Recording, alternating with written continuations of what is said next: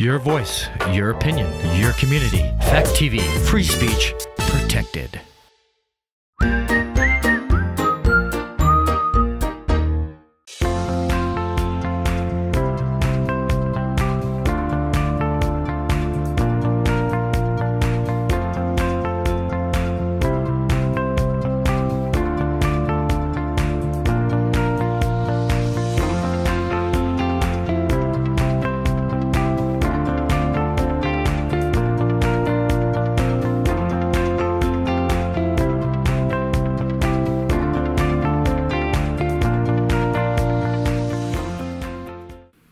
Well, good morning and welcome to Life on Main. And I want to be one of the first to wish you a very happy Valentine's Day. I can really think of no better place to be on a day like this than to be gathering together with God's people and focusing on the greatest love that has ever been shown to man. And as we get ready to go into our time of worship through song today, I want to draw our attention to Ephesians chapter 2, starting at verse 1, going through verse 7. Because I think this gives us a great picture as we consider the day that we're in and the fact that we get to come to give our worship to the author of love himself, the one whose very character, Scripture tells us, is love. And it starts off there in verse 1, Ephesians chapter 2, saying this: "As for you, you were dead in your transgressions and sins, in which you used to live when you followed the ways of this world and of the ruler of the kingdom of the air, the spirit who is now at work in those who are disobedient. All of us also lived among them at one time, gratifying the cravings of our flesh and following its desires and thoughts. Like the rest, we were by nature deserving of wrath. But," and I love this news, "but because of his great love for us, God, who is rich in mercy, made us alive with Christ, even when we were dead in transgressions. It is by grace you have been saved. And God raised us up with Christ and seated us with him in the heavenly realms in Christ Jesus, in order that in the coming ages he might show the incomparable riches of his grace, expressed in his kindness to us in Christ Jesus." And that would be the days we're living in now. "For it is by grace you have been saved, through faith. And this not from yourselves, it is the gift of God, not by works, so that no one can boast. For we are God's handiwork, created in Christ Jesus to do good works, which God prepared in advance for us to do." What great news for us today as we prepare to worship, that we were sinners. We have all fallen away. We all tend to live after the desires of the flesh. But in this is love, that while we were yet sinners, Christ died for us. He didn't wait for us to get straightened out. He came and died. But he didn't only die and show us the Father's love. It tells us there he has made us alive with Christ. And he has seated us, raised us up with Christ, seating us with him in the heavenly realms in Christ Jesus. We have the promise of an eternity with the lover of our souls, who will love us from now throughout the ages. And we in turn also will love him when the hands of the enemy are bound and nothing but God's righteousness remains. Hallelujah. So let us go into that place of prayer before we go into worship. Lord, we thank you today that you are the lover of our souls, that you did not wait for us to love you, but you chose to love us. You chose to give yourself for us and to raise us up. You did everything that we could not do to make it possible for us to be back in right relationship. We thank you for that today. We come here this great Valentine's Day to be able to admonish that we love you. And we receive the love that you have shown to us. Now, Lord, as we go through the rest of this time today, would you be glorified in everything that takes place through our song, through the reading of your word, through the preaching of the word today. Do a mighty work within as we lift up our praise and our adoration to you. In Jesus' mighty name we pray. Amen. Let us take this next period of time just to lift up our songs of praise to the Lord our God. Good morning to you all. Happy Valentine's Day. Today is the day we talk about love. I like to talk about love because we know God, the creator and the designer of love. Today, let's make sure we give love to others, but let's not forget to give love back to the one who started it all. Let's take a few moments to sing to him, telling him you love him. Think about the words you're singing. Let him hear your heart. Let the Holy Spirit use this time to bring sweet harmony between you and God.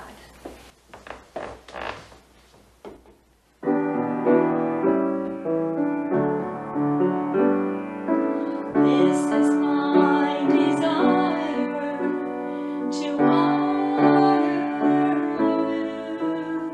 you. Lord, with all my heart, I worship you.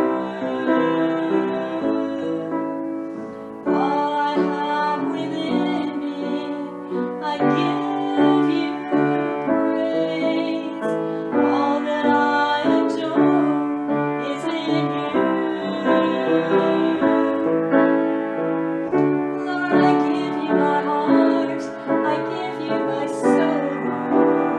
I live for you alone. Every breath that I take, every moment I'm awake. Lord, have your way in me.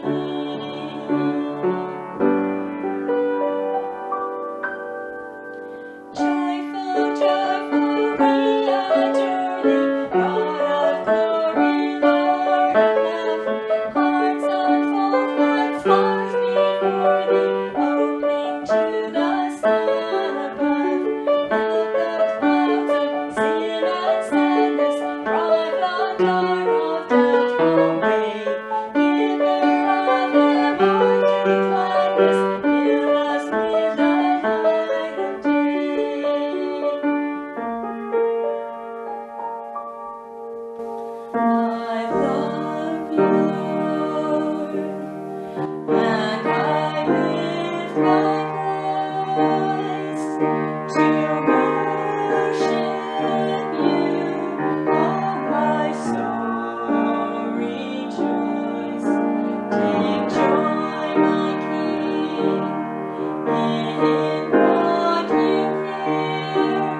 There be a sweet, sweet sound in your ear.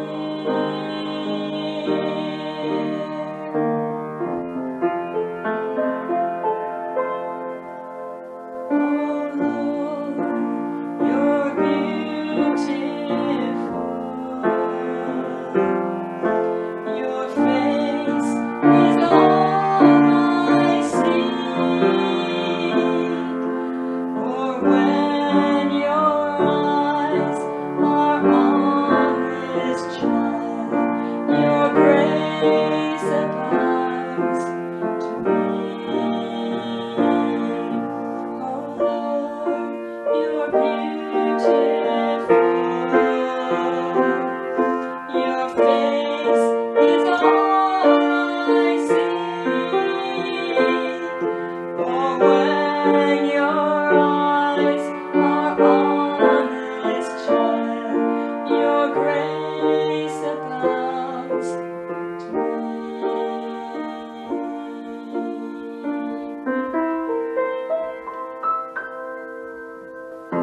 My Jesus, my Savior, Lord, there is none like you. All of my days, I want to praise the wonders of your mighty love. I come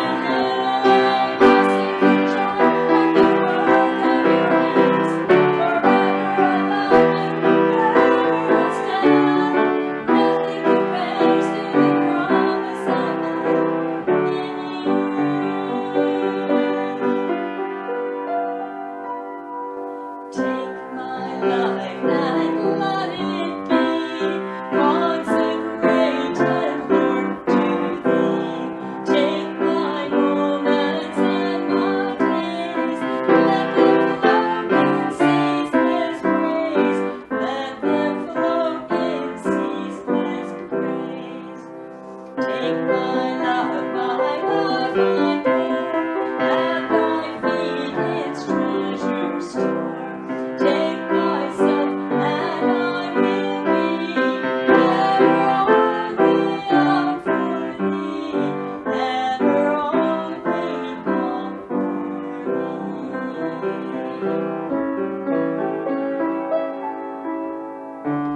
There is none like you. No one else can touch my heart like you do.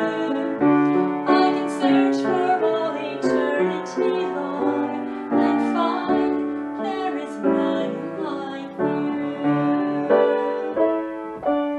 There is none like you. No one else can touch my heart like you do. I can search for all eternity, Lord, and find there is none like you.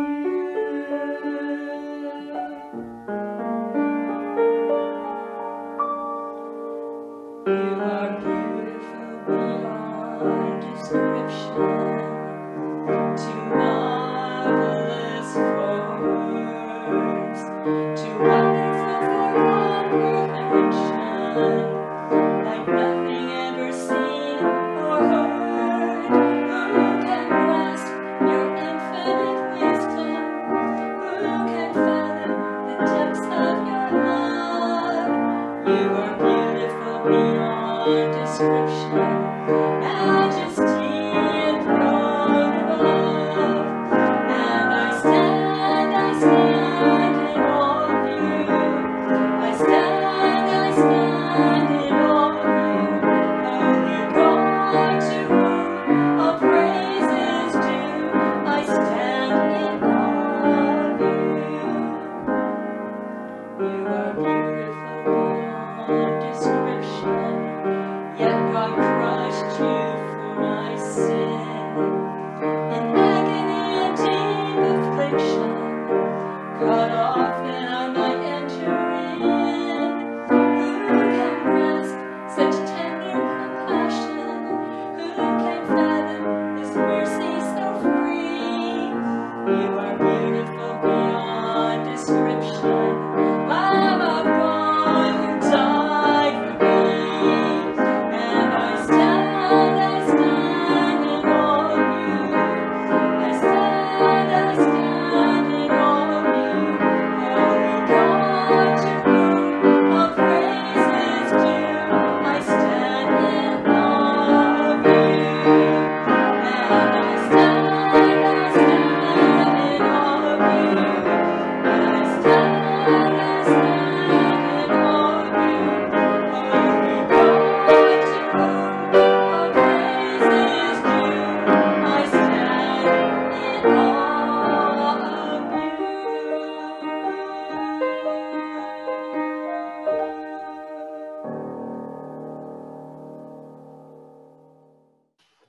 Good morning, everyone. May God richly bless you today, and welcome to Life on Main. Shall we pray? Heavenly Father, we come to you today to worship and adore you as our God and the Creator, our Redeemer, our Savior, and our Father and friend. Lord, it is our intention today to bring you glory and honor. Lord, may your glory pour out of heaven over the whole earth, and your name be of great renown as your glory floods the earth. Lord, may we as your people do our bidding to assist that revelation of your glory, Lord, both in our words and our deeds. And your name be lifted up. Your Son will be esteemed among all people, and many will come into your kingdom as sons and daughters the great Father of heaven. Father, we just glorify your name today out of the depths of our hearts. Lord, may every part of the service today, from the music to the words to the prayers, everything that is done and said, bring you glory today, Lord. May the music elevate our esteem of you, Lord, as God. May your word build us up, encourage us, and help us as we attempt to do your calling upon us. Bless our pastor as he comes. May the words that flow out of his mouth enter our hearts and our minds, and may we receive them indeed in the spirit that they are given. Father God, may they be your words. May the thoughts be your thoughts. And we will in turn praise and glorify the name of God. We pray all these things, expecting things. In Jesus' name, amen, amen. Let's read Luke 15, 1 through 10. Now the tax collectors and sinners were all gathering around to hear Jesus. But the Pharisees and the teachers of the law muttered, "This man welcomes sinners and eats with them." Then Jesus told them this parable. Suppose one of you has 100 sheep and loses one of them. Doesn't he leave the 99 in the open country and go after the lost sheep until he finds it? And when he finds it, he joyfully puts it on his shoulders and goes home. Then he calls his friends and neighbors together and says, "Rejoice with me, I have found my lost sheep." I tell you that in the same way, there will be more rejoicing in heaven over one sinner who repents than over 99 righteous persons who do not need to repent. Or suppose a woman has 10 silver coins and loses one. Doesn't she light a lamp, sweep the house, and search carefully until she finds it? And when she finds it, she calls her friends and neighbors together and says, "Rejoice with me, I have found my lost coin." In the same way, I tell you, there is rejoicing in the presence of the angels of God over one sinner who repents. If you'll take out your Bibles, we are going to be back in 1 Corinthians this morning as we continue our discussion about credible Christianity. Today, we are going to have one verse that we're going to be looking at out of this chapter. We're going to be looking at a number of scriptures, but I want us to look mostly at just one verse out of this passage, because I think there's so much in it, even though it's such a short verse. He's calling us to be an authentic imitation. Seeming at first that these things are almost opposed to each other, but hopefully by the time we're done, you will see where we are going with this and what we mean by it. The truth is that the word imitation actually has 3 distinct meanings, and we're going to be covering those. And as we do, let's first look at 1 Corinthians 11, verse 1, where the Apostle Paul says this, "Imitate me, just as I also imitate Christ." As I said, the word imitation actually has 3 very distinct meanings, each of which actually has a very significant spiritual application. But the first definition for the word imitation is to be an artificial likeness that is insincere. Probably one of the best examples of this would be counterfeit money. It's an imitation of something that is genuine, but the imitation is created to be deceptive. See, there's a concerted effort in trying to deceive others into thinking that it's genuine, whether it be counterfeit money, whether it's fake jewels. That's probably one that we more engage in. Watches. It could be purses, handbags that have a name that's almost like that of a name brand. Individuals who follow this course, if we think about the personal application, we would probably coin these individuals, especially in the church, as being hypocrites. People that are trying to give off a persona that they are something that they really are not, nor do they have any desire to be. Biblical examples of this would obviously be the Pharisees, the Sadducees, chief priests, right? The scribes. Especially when they attempted to trap Jesus. I think of Luke chapter 20, verses 19 through 26, and we have this account. It says, the chief priests and the scribes that very hour sought to lay hands on him, meaning Jesus. But they feared the people, for they knew he had spoken this parable against them. So they watched him and sent spies who pretended or imitated to be righteous. They tried to come off as a fake of the real thing. Why? That they might seize on his words in order to deliver him to the power and the authority of the governor. It wasn't trying to imitate Christ to look like him. It wasn't trying to imitate religious leaders because they wanted to achieve or become as such. They were trying to simply be deceptive to entrap.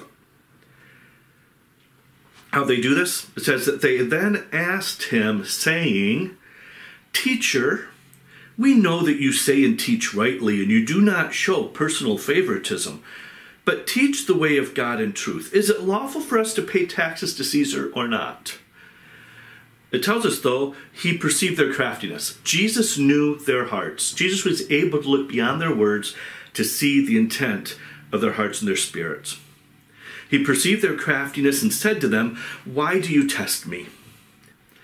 Another example that we see of this counterfeit Christianity, if you will, is in Judas. In John chapter 6, verses 68 and 69, Simon Peter makes a statement, Lord, to whom shall we go? You have the words of eternal life. Also, we have come to believe and know that you are the Christ, the Son of the living God. And then what we see is that Judas had fooled Peter into believing he was as devout as all the rest of them were. Where shall we go, right? He encompassed all of them together. But Jesus was prompt to let Peter know something here, and that being that Judas was a devil. Consider the verses that follow, verses 70 and 71. Jesus answered them, Did I not choose you? In other words, making it very clear, you did not choose me, I chose you, the 12. And one of you is a devil. He spoke of Judas Iscariot, the son of Simon, for it was he who would betray him, being one of the 12. And now we could get into a great big long discussion about whether, Judas was always a counterfeit, or did he become one later on? And that's really not relevant. What is relevant is that he became a counterfeit. When all was said and done, he wasn't living according to Jesus. He wasn't striving to live his life after the ways of Christ. He was more interested in seeing his will performed, seeing his pockets lined with cash, than he was about following Jesus.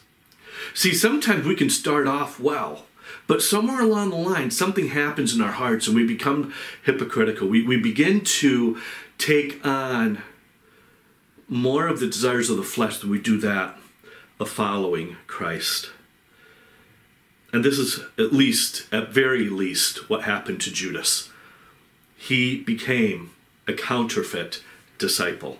He was simply going through the motions, but down in his very heart was to get what he could get out of this dynamic. And unfortunately, I think there's a lot of Christians like that. We like to look spiritual. We like to look like we're walking the walk. But down in the very fabric of our hearts is this counterfeit. That really it's not about wanting to follow Christ. It's just about what we can get out of the relationship with Jesus. It's getting our get out of hell free card. It's not really about living like Jesus. And so we need to make sure that we are living a life that is pleasing to him. So that is the first type of imitation. The kind of imitation that is insincere. It's counterfeit. The second type of imitation is an artificial likeness that is genuine. Now, with this type of imitator, whether it's a person or a thing, there's no effort to deceive anybody. It makes it clear that it is not the real thing. We have some of these things in our society. We have things, artificial sweeteners like Splenda or stevia, that will come across, and they don't have the word sugar on them. They identify, we are an artificial sweetener, but we will still sweeten. You know, we can act like sugar, but we are not sugar, and we're making it very clear. Artificial flowers are another great example. Artificial lighting, when we turn on a light bulb in our house, it doesn't claim to be the sun, right? But we know that it still gives light in the midst of darkness. We have a number, again, of types of this in Scripture. One of these was Diotrephes. Consider the Apostle John's stern statement about this proud hypocrite in the early church.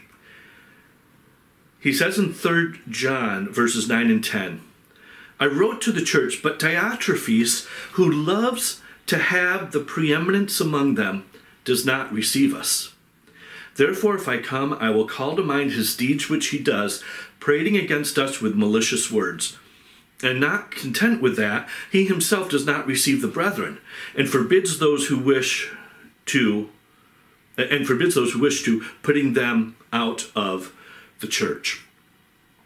Now, in this situation, unlike the hypocrites that Jesus was dealing with, who were striving to be men of God, this man is just doing things that are very contrary to Scripture and is raising up a people to himself. It is a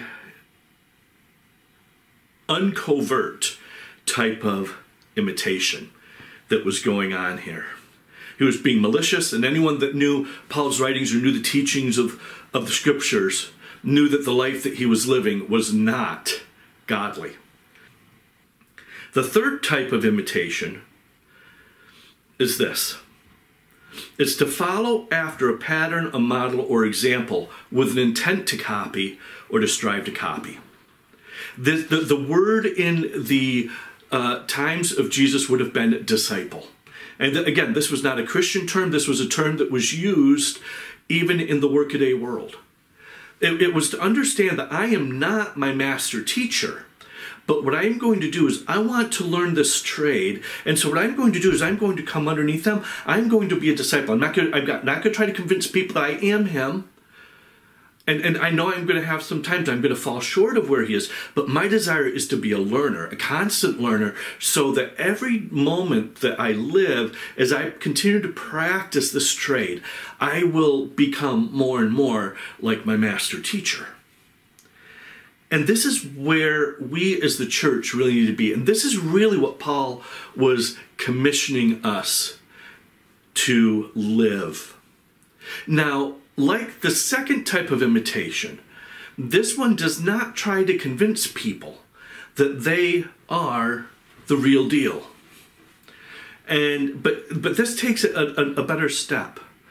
There's not a trying to bring people alongside into one's way of thinking. There's an understanding that I am the one to be taught. I am the one that is in lack. I am the one who needs to be in a receiving mode here, to be able to become more and more like another. It's to revere another so much. It's almost to adore. And dare we even use the phrase worship, in a sense, that master teacher. To the point that we're willing to fashion our entire lives after them. This is what Paul was saying when he said, therefore, be imitators of God as beloved children. And he said that in Ephesians 5, verse 1. Just as much as he said it here in this passage in 1 Corinthians 11. So, how do we imitate Christ? Well, Peter tells us this in 1 Peter chapter 1, verses 15 and 16. He says, "But as he who called you is holy," and who's the one who called us? That would be Christ, through his Holy Spirit. "As he who called you is holy, you also be holy in all your conduct." In other words, in all your behaviors, in everything you do, everything you say, everything you exhibit with your life. "Because it is written, be holy, for I am holy." This is our number one call as believers. All these discussions we're having on Credible Christianity ultimately comes down to this: holiness. It's reflecting Christ in everything that we do. It's not reading scriptures and taking what we like and discarding what we don't like. It's not taking the things that we understand, the things that we don't understand, assume that maybe those aren't for today. Either the Bible is true or it's not. It can't be partially true. It's either the whole deal, or it's not. And we as believers need to govern our lives after the ways of Christ, which fulfilled the Word of God. Jesus came to fulfill the law. He lived it. We as well need to live like Christ. And how do we live out this holiness? It's not doing the don'ts, and it's doing the do's. Right? It's both of those aspects. It's not enough just to say, I don't murder, or I don't steal, or I don't lie. We also have to live our lives in submission to him. We have to live our lives in a way that we serve others. We have to live our lives in a way that we're willing to forgive those that wrong us. We've got to do both. We got to have both at work in our lives. 1 John 4:16 helps us understand also an aspect of this holiness. And when he said, we will evidence love towards others. He says, we know and believe the love that God has for us. God is love, and he who abides in love abides in God, and God in him. You cannot have a walk with God and hate your brother. We cannot claim to have a right relationship with the Lord if we are living a life that is contrary to his teachings. Well, this sounds pretty harsh, and it sounds almost kind of hyper-spiritual. Well, maybe it is. Maybe the problem is we've too much brought God down to our level rather than his people striving to come up to his. And we need to live our lives after him, not fashion him in our likeness. And we have got to be very, very careful of that. God so loved the world. God created us. God had the right to demand of us. Because of that, we are his possession. But yet we chose to wander from him. But yet he still came, and he loved us so much that he gave his son for us to bring us back to him. And we need to live our lives accordingly. If we love God and if we want to be imitators of God, we have got to be compassionate in regard to other people. But you, O Lord, Psalm 86, verse 15, you, O Lord, are a God full of compassion and gracious, long-suffering, and abundant in mercy and truth. Let me ask you, how are you at those qualities? How are you doing at imitating that? Are you full of compassion for those around you? Are you gracious to others? What's gracious? It's giving them what they don't deserve. Christ gave us what we don't deserve. We deserve death. We deserve eternal torment. But in this is love, that God so loved the world, right? How gracious are we to those around us? Christ was long-suffering. Christ was willing to go to the cross for you and for me. He was willing to suffer whatever was necessary to see us come to a saving knowledge of him. Let me ask you, how willing are you to suffer to help lead somebody else in the ways of Christ? And are you abundant as Christ in mercy and in truth?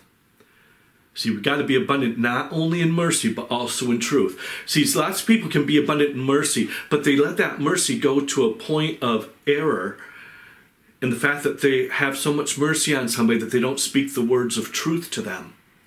The fact they don't call sin, sin anymore. And we need to identify it for what it is and speak truth, but speak it in mercy and speak it in love. If we're going to be like Christ, if we're going to be imitators of Christ, we've got to be willing to forgive. Psalm 86 verse 5, "For thou, Lord, art good and ready to forgive." What does that mean? He's already equipped. He's already prepared himself that there's coming a moment that we're going to do something that's going to require forgiveness.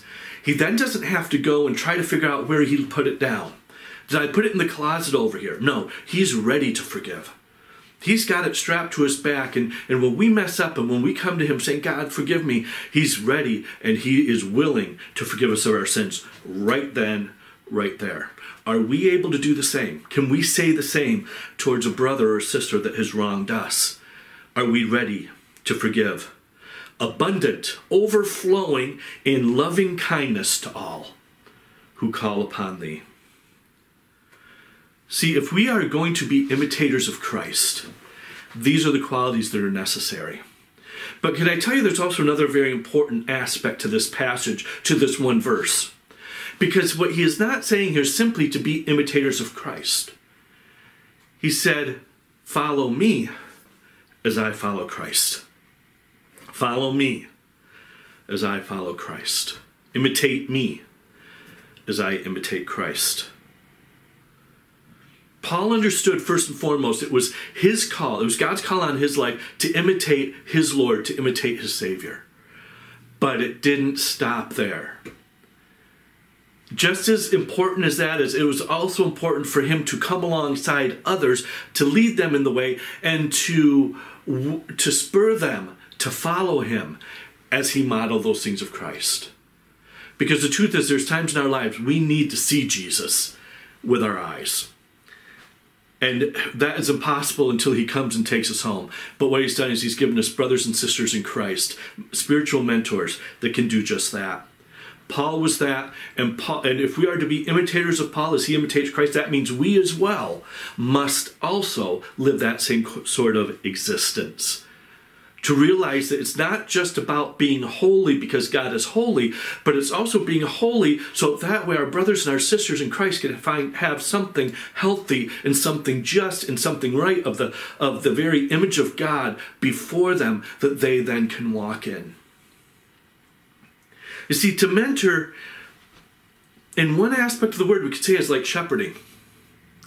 Because the way that a shepherd, I don't claim to be a master shepherd. I just know what I read. And I've read a little bit about this. And one thing I know about shepherds is they're not ranchers.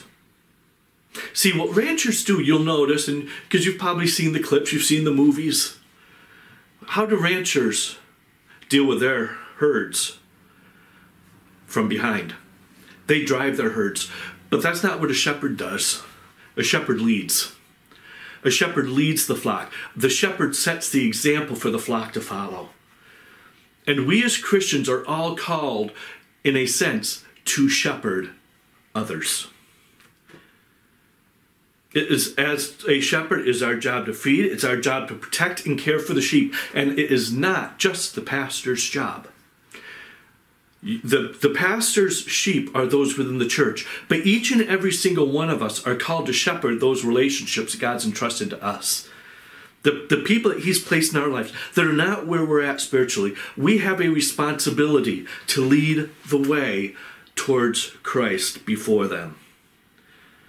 See, a shepherd doesn't go way up away from the sheep. He stays close because the sheep have a tendency to put their face down in the grass and they'll eat themselves off the edge of a cliff. So the shepherd's got to be close where he can help lead and guide. And mentors need to be able to come alongside others, modeling the behavior, values, and faith through sharing life together. It's not simply sprinting ahead in your walk with Christ and yelling down the miles, "Hey, come up here to where I am." It's willing to understand where you're at in your spiritual walk, but then being willing to leave that spot to come to where they are, to come alongside them and bring them along in the way. People in general are longing for mentors. Don't believe me? Just look at who people are modeling. And because the church isn't being the model, where are they turning? They're turning to the media. They're turning to movies. They're turning to popular personalities, and they model their lives after them rather than after Christ. When we don't find positive mentors in our lives, we will find the next best thing. And if we're not actively looking for mentors, I'll guarantee you this, the negative ones will usually find us. Robert Bly had said this, and I quote, "A boy cannot become a man without the help of another man. Most ideally a father, grandfather, uncle, or someone to whom he apprentices." We see this in our society. The people that are abused tend to grow up to be what? Abusers. Those who were raised violently have a tendency to act violently. We will model that, which is going before us. Let me ask you a question. Who are you going before? And what are you modeling spiritually for those people? Are you modeling Christ? Or are you modeling just select scriptures that you like? Or maybe a gospel that is just easier to swallow? God calls us to model his character to those that are around us so that then they will follow after that. Be someone that they can model. They are looking to you. Just as children. Have you ever noticed that when you raise children, they model you? And many times, what do they model? It's not the things you want them to model. They usually pick up on the things that you wish they wouldn't. And you know, it's the same in Christianity. What are you living before people?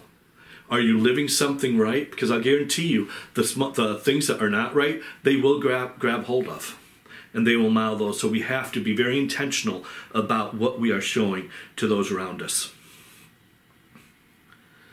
We need to understand that when we're fortunate enough to be surrounded by healthy, functional, caring, firmly biblically founded people, we tend to become like them. However, if we're not surrounded by healthy, functional, caring people who follow the word but follow their own desires, we will follow them. Who's following you? Because understand, there's going to come a day when we will stand before God, and I don't say this to cast fear in people, but I think sometimes we need a little bit. Understand that when you stand before God, God's going to hold you accountable and responsible for those that look to your life to reflect Christ. And how well are you reflecting him? 1 Corinthians chapter 4, verses 15 and 16 says this. "Even though you have 10,000 guardians in Christ, you do not have many fathers. For in Christ Jesus I became your father through the gospel. Therefore I urge you to imitate me." So 6 chapters before this, he also was mentioning, please imitate me. Imitate the Christ you see in me. Philippians chapter 3, verse 17 says this, "Join with others in following my example, brothers, and take note of those who live according to the pattern we gave you." And yes, these are all written by Paul. And this passage in 1 Corinthians 11, verse 1, this even become imitators, actually means to mimic me. You might remember, having that brother or that sister or that friend when you would do something and they would do it, and then you'd say, "Stop that," and then they'd say, "Stop that," and how irritating that would be. But this is literally what Paul's talking about. Imitate me to this point. Act like me. Be like me. Paul is asking these people to adopt all his ways as they follow Christ. He's asking them to conform to his lifestyle and persona. He's asking them to stick to him, to watch him, to follow him. He's asking them to be led by him, to follow his path. He's bold enough and confident enough to feel like he can tell them that and that they will be led rightly. Let me ask you a question. Do you feel you could say that to your neighbor on your street? To follow me, to mimic me, follow my life, follow my persona. And as you look at them, would you see Christ as they have followed you? Or would they look a lot less like him? Paul was encouraging them to walk the way that he does, talk the way he does, smile the way he does, think the way he does, act the way he does. Be trained by how I live my life. Take every aspect of me and walk in accordance with it as it models Christ. Be a living illustration of the life that I am living, is what he's telling them to do. Follow my pattern. Now, is he being a prideful jerk in all of this? No, not at all. All of us are examples, whether we want to be or not. We are examples to the world and to those people who haven't walked with God maybe as long as we have. So how well are we modeling? Think about the situation here that Paul's addressing. He's talking to people. He's talking to Gentile people. People who hadn't been brought up in the ways that the Israelites had been brought up. They didn't grow up in Christian families. And so what framework did they have to follow? What mindset did they have to stack up against this? Paul was probably it. Paul was the closest physical example they had. Jesus had already gone home to be with the Father. They couldn't follow him. And so Paul was there. So he's saying, as I'm seeking to live my life after Christ, you seek to follow me. Because we understand that Paul himself wasn't always at that point. When he first came to Christ, when he was converted there on the road to Damascus, he did not preach for 3 years. All he did is he sat underneath the apostles' teachings, those that had walked with Jesus, because Jesus had already died and gone to heaven when Paul had his Damascus experience. The ones that walked with him would have been the 11, because Judas at this point had already hung himself. And so Paul hung out with them. He modeled his life after what he saw in them, in what the words that they were teaching him about the life that Christ lived. And as he began to understand who Christ was and how he lived his life, and as he saw that lived out in the apostles, he fashioned his life accordingly. And now he's able to tell them, now you follow me as I'm following Christ.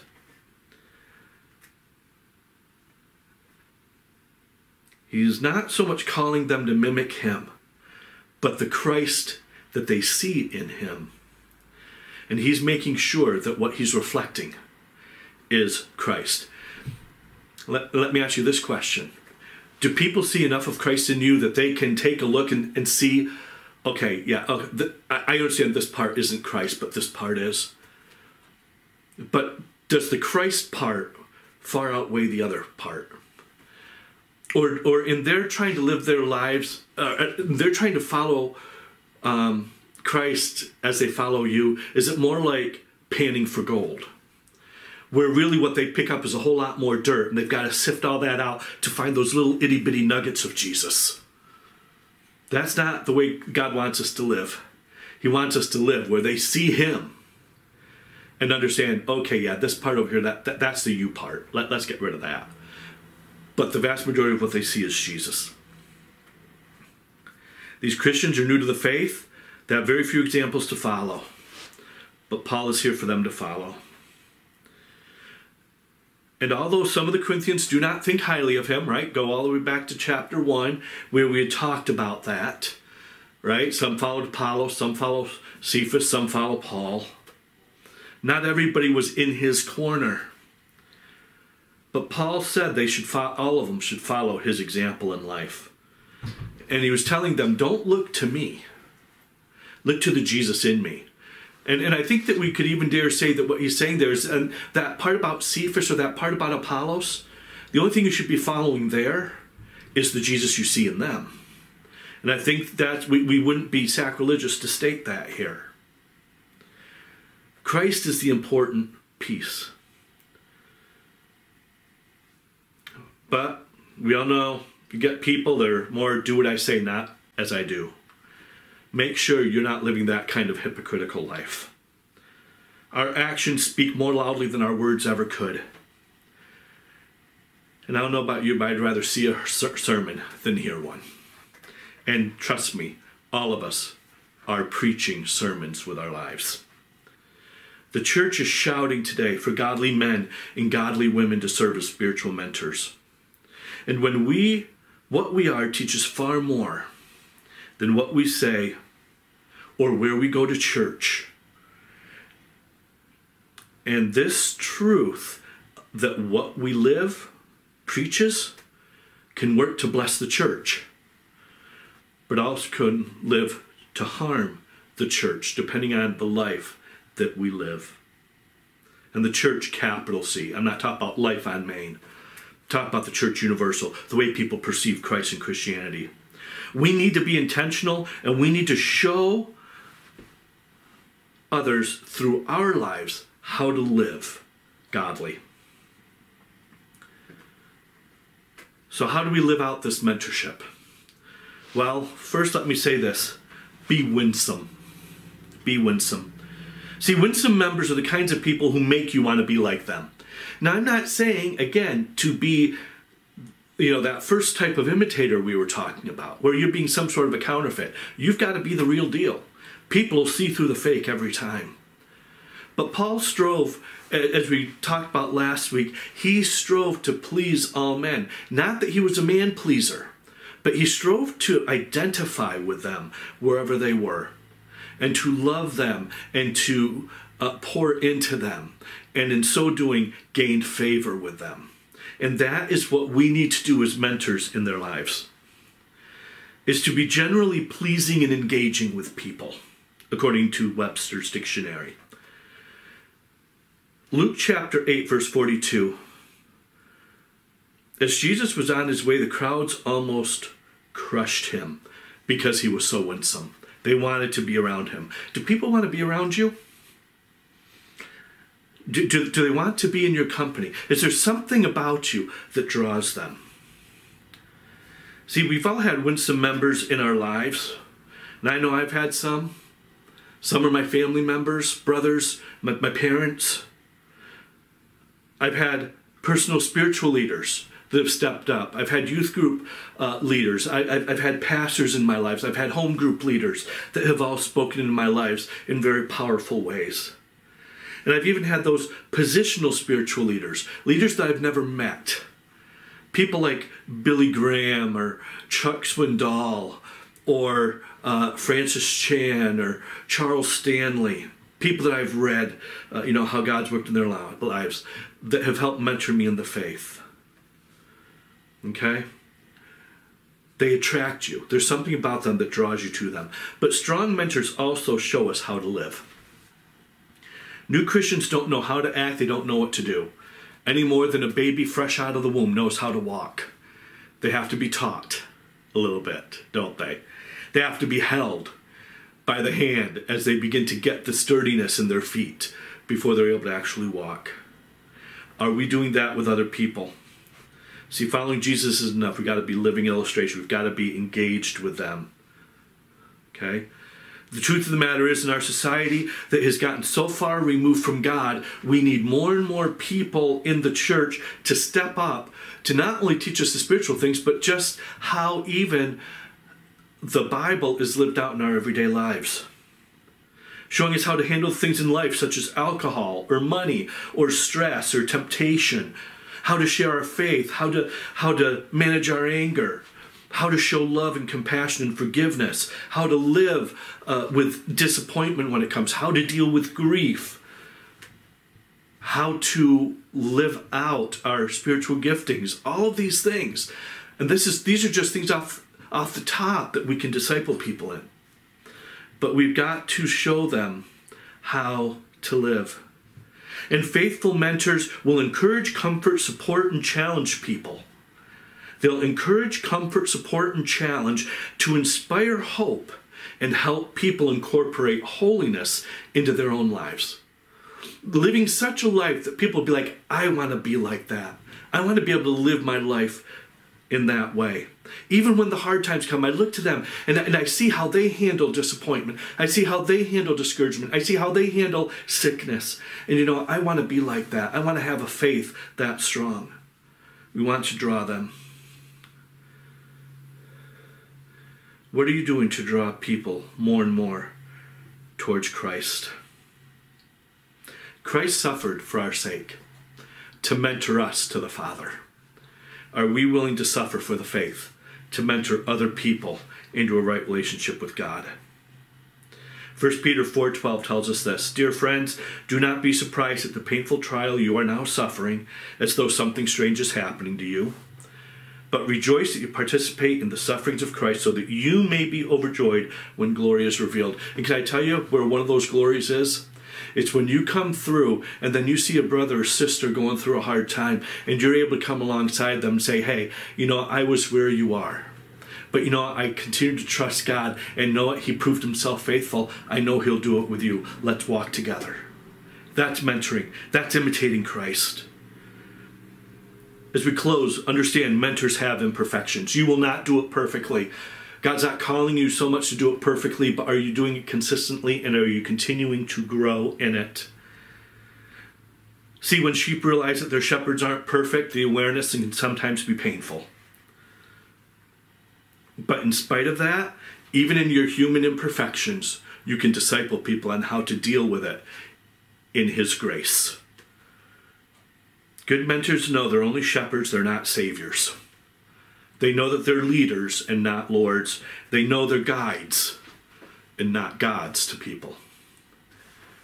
How are you imitating Jesus? Do you have people in your lives that are showing you how to imitate Jesus? Are you surrounding yourself with those sorts of people? And who are you reflecting Jesus to? And what kind of Jesus are you reflecting to them?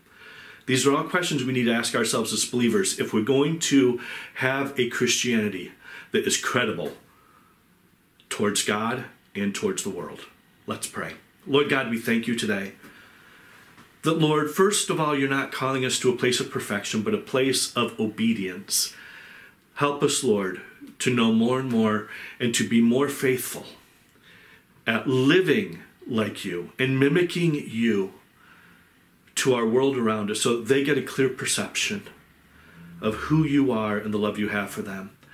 Thank you, God, for allowing us to be a part, and we give you honor and praise in Jesus' name. Amen. Thank you for coming. And as you go through the rest of this Valentine's Day, make it your #1 goal to make sure the world knows how much you love Him. Thank you. God bless you.